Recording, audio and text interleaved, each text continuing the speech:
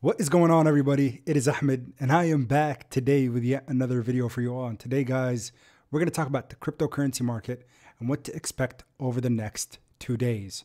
Now, remember, as always, never financial advice, just putting you guys on the plays that I'm in. I know a few people were panicking today after we saw the crypto market start to regress as Bitcoin dropped 3.5%, Ethereum down 3.92%, and our favorite crypto asset in the market, Shiba Inu, down 2.94%. So the question is why?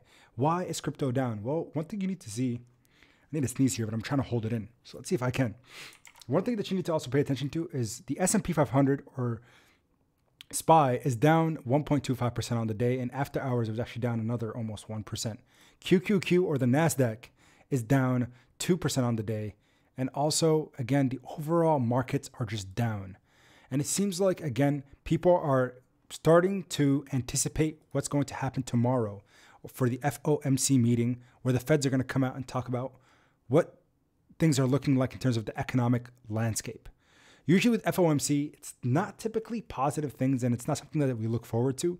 But right now, remember, the numbers that we are looking for is at the most a 0.5 basis point increase, meaning a half percentage point increase in interest rates for the next month or two.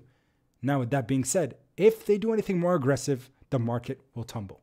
I will tell you all that right now, but the anticipation is they won't, because things have been looking better. CPI is easing, or inflation is easing, and we're slowly heading towards a number that's comfortable.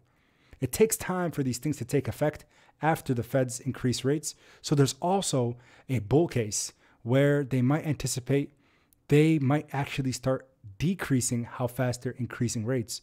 So if they do anything like a quarter basis or anything less, hey, then the bulls will be kicking in full throttle, and we might see the market start to turn around.